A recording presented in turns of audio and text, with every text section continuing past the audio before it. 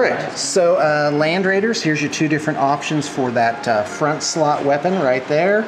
These go on top here, and there's also blank hatches, two of them that can alternate out there. Did find this extra plate. It was just hiding under another magnetized piece.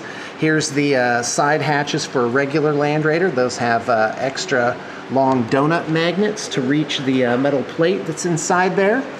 And that is a magnetized project. Hey there, we're going to look at some super magnetized stuff here, and away we go. Here are two Storm Ravens. So the wings are detachable. There's the bases for them. Here are the front weapons. Twin-linked heavy bolters, multi-meltas, missiles. Here's hatches, so you can have a blank one or a hurricane bolter. Then, of course, the wings. You have these two plates, which go on top of the weapons. So you have the 12 different weapons needed for 3 twin-linked, and those magnetize onto the sides here. As you can see, the magnets are embedded there. This client did ask for these to be one solid piece, no crew in there. Evidently, they're going to get painted over. Let's move on to the Rhinos slash Razorbacks.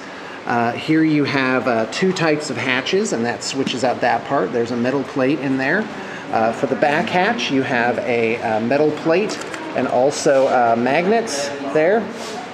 And then for the actual Razorback weapons, you have the turret, which fits in here. You put in your twin-linked 2 different options, and then this is the carapace that goes on top of that. Land Raider triples, this is what they look like. First off, you've got your side hatches here. You have 2 for each of them that can switch out between the hurricane bolters and the incinerator type thing. This is the targeter that goes on the other side of the hurricane bolters. Those have plates. Apparently there is 1 plate short. I'm sure that's in there somewhere. I will look for it momentarily. And for the top weapons, you have these options. I'm wrong, these actually go with the Razorbacks.